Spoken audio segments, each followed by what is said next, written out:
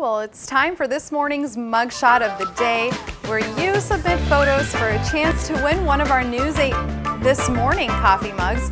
Today's winner is Larry from La Crosse. And he says the family basset hound Ollie, who is so cute, does not like this doggone heat. Well, I think he's going to like this forecast for the weekend. Right, lucky for him. We've got some breezy weather coming up. Well, our daily mugshot winners get a News 8 This Morning coffee mug. It's easy to win. Just take a photo with a mug in it somewhere and email it to us. The address is mugshot@wkbt.com. Be sure to include your name with your entry. You can also mail in your entry to us here at News 8. We're located at 141 South 6th Street in La Crosse.